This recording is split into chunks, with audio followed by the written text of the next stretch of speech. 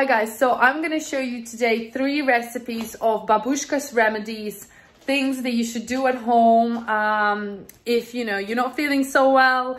I'm not claiming that these will heal you, but this is what we used to do when we were little kids, and our grandma Babushka always made this for us, and also our mom when we were little. So I just want to pass on the Latvian tradition and show you some of the natural home remedies that you can do at home, especially now to boost your immune system and just to kind of feel a little bit better. We're going to start first with my favorite recipe, which is tea. And this is a tea made with ginger, lemon and natural honey. So honey that's actually is very, very natural and bought from like organic shops. In Latvia, we actually have a whole stall of honey of different flavors and things, and I'll show you different types of honey that I have. Yeah, just gonna show you what we used to have, and I actually still have it because I take it from Latvia all the way here. My granddad always gives me a lot of honey, bless him. So I'm gonna show you now this first recipe, and lemon ginger honey tea is so good for you, for your immune system, for everything, strengthening, getting that boost. And I actually drink this a lot during the winter time, and it's amazing. So it's super easy to make. Let's get started. Okay, so this is I don't remember the names of these, but I just want to show you how this looks. It's very thick and the smell is very strong. Like, it smells amazing because I love honey, but if you don't like honey, obviously that would be a struggle. And then we have this type of honey, which is light in color. So different types of honey depends on different, I guess, flowers that the bees, collect.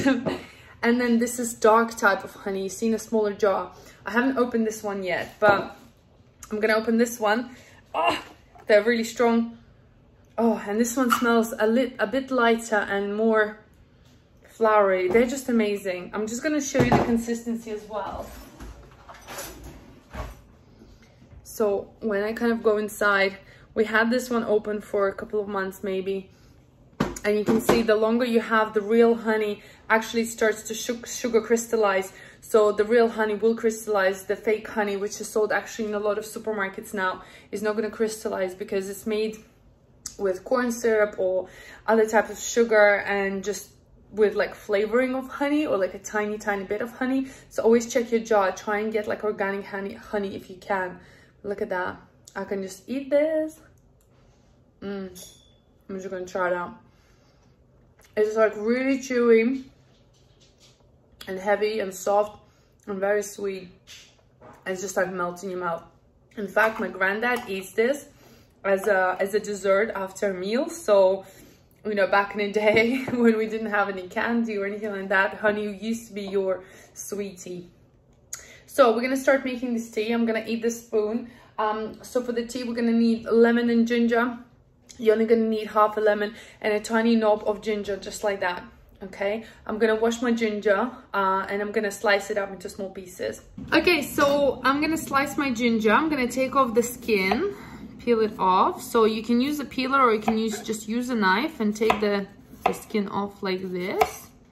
Okay, once you've chopped all your bits off, just gonna get rid of that. And what I'm gonna do, I'm gonna thinly slice my ginger. It's nice slices like that.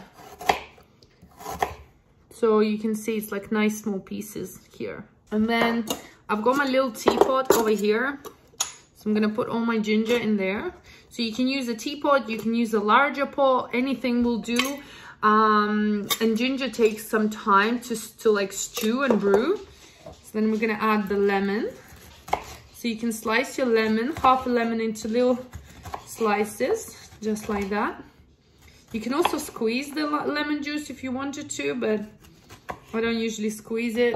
It's too like sour for me. So add all your lemon, all right? Just like that, look at this. So it's stuffed with lemon and ginger. And so now lastly, we're gonna add the honey, a big kind of spoon. Go around the edges, so like this much, and we're just gonna put the honey in there. You can obviously adjust how sweet you like it, so the honey's in there. And now we're just gonna add hot water.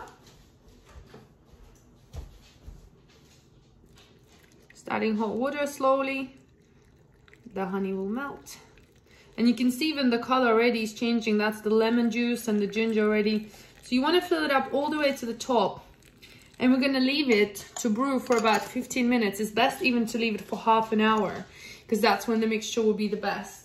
That's how easy it is to make lemon honey ginger tea, which is full of antioxidants, full of amazing vitamins and benefits to you. And you can drink this all day, literally. Once the mixture is super strong, you can keep re-adding water maybe twice. And yeah, it's really good for you. So drink like warm mixture. So I'm gonna leave it for, you know, a little bit to like stew. And I'm gonna show you my second recipe now, which is really, really funny. I remember, like, you know, this was like a trick to make kids eat garlic. So we're gonna be making бутербродики с колбаской, чесноком и огурчиком. That sounded very long if you don't speak Russian. So it's basically gonna be rye bread with butter, with Bologna or sausage or whatever. You can also use chicken, turkey, or any type of meat that you have at home. We're gonna place garlic under each sausage, and then you top it up with cucumber and you eat it like a mini sandwich, which is like an open sandwich. And we used to have it a lot, especially you basically needed to eat a lot of garlic, raw garlic. So we're not cooking this, and raw garlic is really good for you. It's really good for your immune system. It's got lots of other benefits. And I'm going to show you how to make this famous babushka sandwich. So over here, I've got some natural rye bread. This is black bread. If you've never tried black bread, look in organic stores, or if you live in any of the Baltic countries or Russia, you'll be able to find this. Just smelling it. It smells so good. Oh my God. Guys, just look at that. I actually also have a rye bread recipe on my channel, but it's not this dark. So this one is Latvian Ista Rudzu Rupmaise.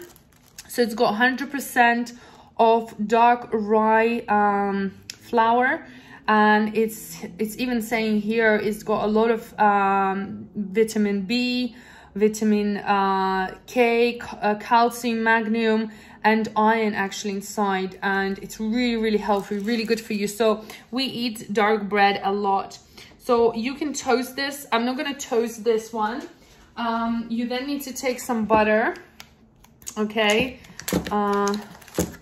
So you can use salted butter or unsalted butter. It's completely up to you. And you want to put like quite a generous amount of butter there, you know, quite good amount. So what we're gonna do, we're just gonna add the butter, and then what you want to do, you just want to spread the butter around the bread. If you like a lot of butter, you can actually add more butter. I like a lot of butter on my bread. You don't have to add butter, but I think it just adds that extra flavor, and, you know, really like how my granny used to make it for me. And of course, like I said, you can toast this. I don't have a toaster, but then if you don't have a toaster, you can fry this. So far we've got bread and butter over here. And this is what I'll be using, Doktorskaya Kolbosa. This is my childhood treat. So we used to have this a lot as a kid. It's basically like a milk sausage. Like it's very, very milky. And what I mean is like just very soft, and it doesn't have any milk in there. It's just what's it called, like молочная колбаса or Doktorskaya Kolbosa. I managed to get this in a Russian store actually. But you can replace this with any type of meat, or if you don't eat meat, you can actually use vegetarian meat, whatever you have, but you need to replace it with some sort of, you know, protein meat, I guess. I'm just gonna take off the seal around the sausage, just like that. And you want to cut quite nice, you know, big pieces over here. Let's look at that. This should be enough. And this is how it looks. Kolboska. Now, the main ingredient in this recipe is actually garlic. So I've got 2 cloves of garlic here. Yes, whole 2 cloves. Cloves. I'm just gonna get rid of the skin on top. So it's the way I do it. I actually just, you know, you can crush the garlic a little bit and then chop off the end, and it just kind of peels off and falls away. And that way you don't get your hands too dirty and smelly anyway. Okay, there it is. So you've got your garlic, it already smells really garlicky. And what you want to do, you want to chop the garlic really nice and thin into really thin slices, because we're going to be hiding the garlic under the sausage. We were sort of forced to eat garlic when we were little, and it was almost like a fun treat, to be honest. It was it was like a game for us when we were kids. Basically, every time you had a bite, you were like, oh, did I get the garlic or did I not get the garlic? So I don't know why, but it makes me happy. It makes me happy, these memories with my granny and my mom, which are both obviously gone now. But, you know, these kind of memories like warm up my heart, because, you know, we used to do this when we were little. So I hope I'll be able to pass this to you guys and to my own children one day. So this is how thin the garlic should be. Okay, I mean, probably looks a bit thick here. What we're gonna do over here, we're gonna add the garlic basically all over your bread. You can actually have more garlic because this is quite a big piece of bread. It's like a giant sandwich. I'm probably gonna have this for lunch now. It's good to have 1 clove of garlic per person. So you would be splitting this between your, like, you know, yourself and maybe a couple of kids. And what my mom used to do, so I'm just gonna cut off the edges. So just the dark edges. And we used to make these like small buterbrodiki, like mini sandwiches. So then you're gonna add the sausage, and you wanna add a lot of sausage because that's kind of like the best bit here. And you hide the garlic. And last ingredient over here is a cucumber. So I'm just gonna cut this one off. So you wanna cut nice chunks of cucumber. Okay, and you want to put that all over the sandwich. And there you go, guys. Ah, look at that. There it is. There it is, beauty. Just look at this beautiful giant sandwich. And you can cut this into smaller pieces as well. But that's how it looks. Yummy. Nice and yummy. And look at our ginger tea is brewing already. So I'm gonna chop this up. So you want to cut this in 4 basically, or even more. It's up to you. There you go. So this is how you would put it on a little plate, and you would share it with your family. In fact, I'm gonna try one now, but just gonna show you. And your ratio of sausage should be bigger ratio than your bread. And then you can see the garlic is like hidden inside there, like that. There you go. Cheers.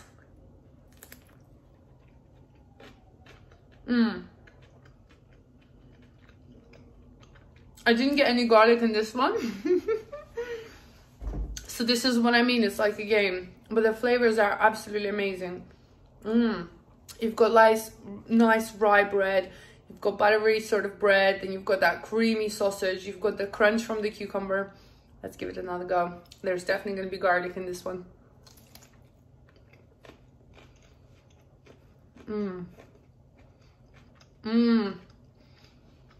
It tastes so good.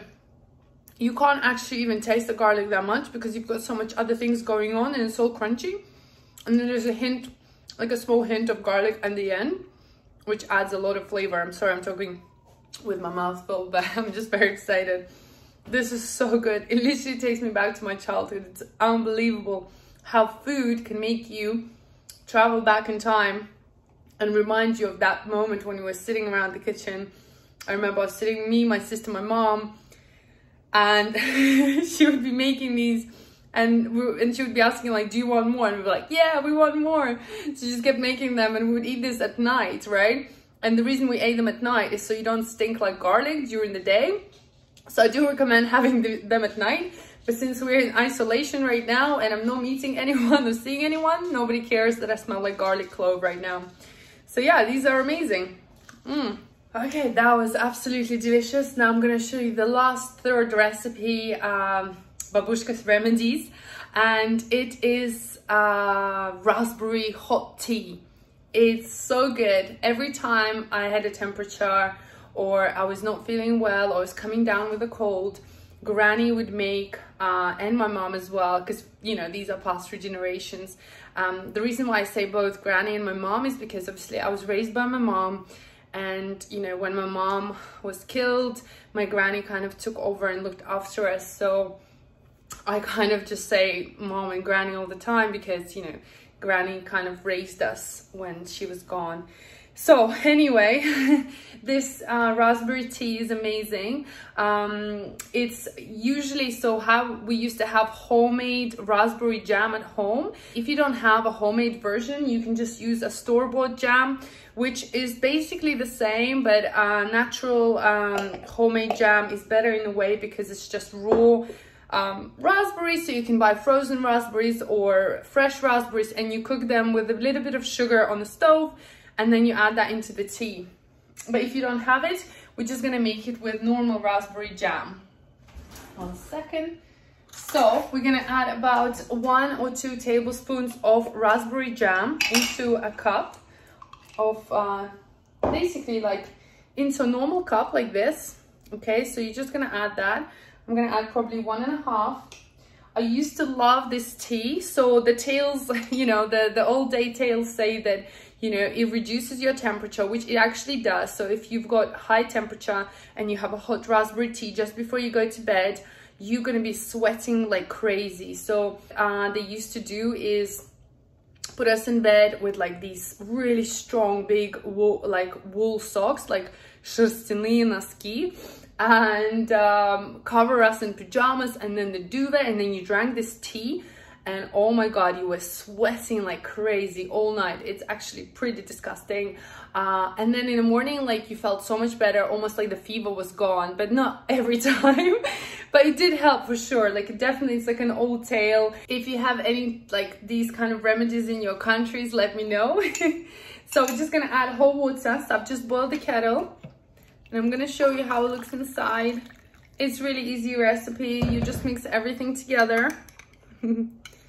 And you mix it until it melts. And I remember like the Russian jam, the Latvian jam that we used to have, it had like whole raspberries inside. So you would drink the tea and then you would enjoy the sweet raspberries at the end. Tea is now mixed in. I'm gonna show you a close up. And you're supposed to consume it while it's warm and hot while you're in bed, and then cover yourself and sleep and, you know, sweat a lot. But oh, and it tastes so good. It literally reminds me of my childhood again. You can also add like a little slice of lemon there if you wanted to. This is how the tea looks. So you just mix this through, and then you get like these little raspberry bits in there. So yummy, so delicious. And now I'm gonna show you our lemon ginger tea, the first recipe. Let's just see. Look at that. And I'm gonna pour that in. The water is always quite clear. So you can always add half of this mixture, and then you add more of hot water in here. Just gonna get the kettle. Let's get the kettle. And add that in.